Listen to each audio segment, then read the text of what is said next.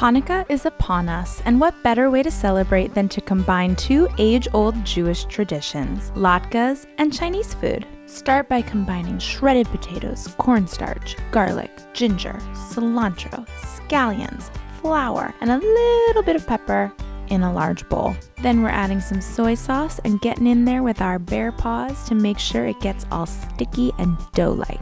Now in a food processor, combine tofu, lemon juice, rice vinegar, and salt and pepper. Then blend until it's smoother than your Uncle Morty's cheesy pickup lines. Ick.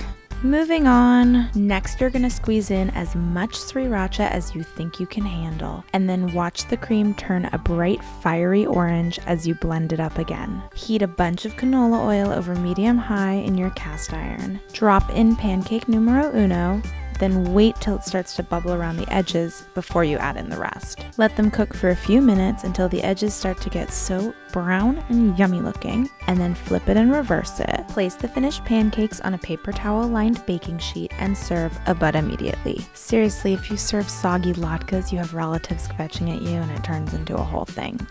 Now that's a potato pancake that's good for Hanukkah and Jewish Christmas. 2 in 1, baby, because that's how we do.